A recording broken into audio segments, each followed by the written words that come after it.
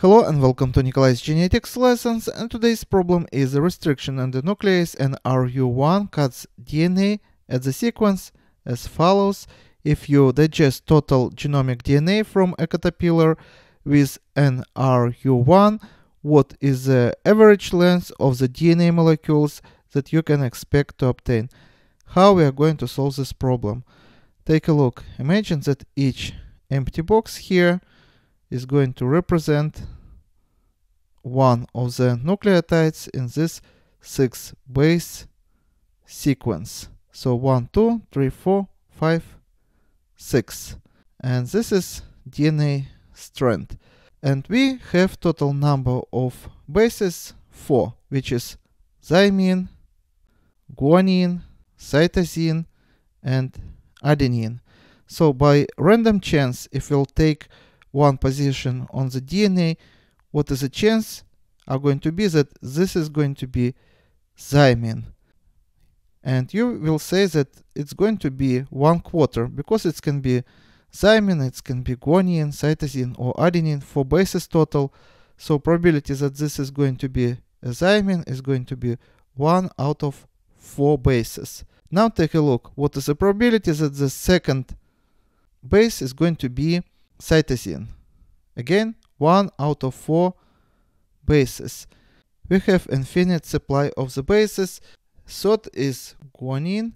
Is also probability would be 1/4, and then cytosine 1/4, and then guanine again 1/4. Adenine also is going to be 1/4. Now we have to multiply all these independent probabilities, and we are going to get probability that if we'll take a random sequence, the probability that we will find this particular sequence is going to be 1 out of 4096. And this is going to be our answer. And some of you might think this is just one strand of the DNA, but DNA is double-stranded, and we also going to get on the other strand of the DNA also bases, and we have to take them into account, and we probably have to add this probability with this probability that we will find the same sequence on the other strand of the DNA. Take a look. Here is a 5' end, here is a 3' end, and on the corresponding strand of the DNA we are going to have 5' end here and 3' end here.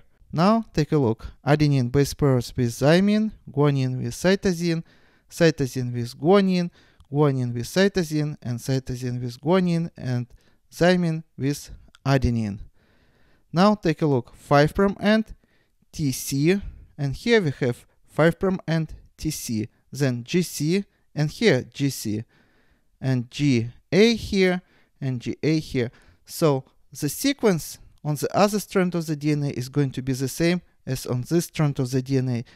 If this enzyme would attach to the sequence and would cut it, the cut can be inside the sequence or outside. It doesn't matter.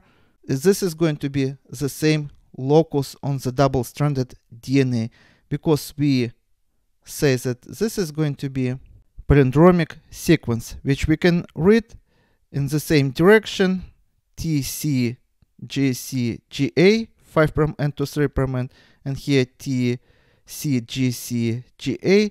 This is what we in genetics call palindromic sequence, not the sequence which we read back and forth the same on the same strand of the DNA, but instead on the 2 strands of the DNA, but it's going to be the same sequence. So we don't have to combine these 2 probabilities, and this is going to be our answer. So this restriction enzyme would cut double-stranded DNA every 4096 bases, but this is rough estimation. This is not exact number, this is just average, and we will get average fragment that consists of 4096 bases.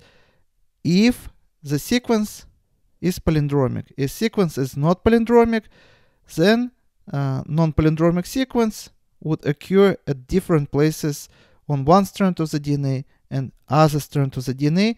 So we will have as many cuts of the double-stranded DNA. So we have to add such probabilities. For example, 1 over 4096 plus 1 over 4096 would give us probability or length of the fragment 2048 bases. And this is all for today. Thank you for attention. Please subscribe for my new videos that I post almost every day, and see you in the next video. Goodbye.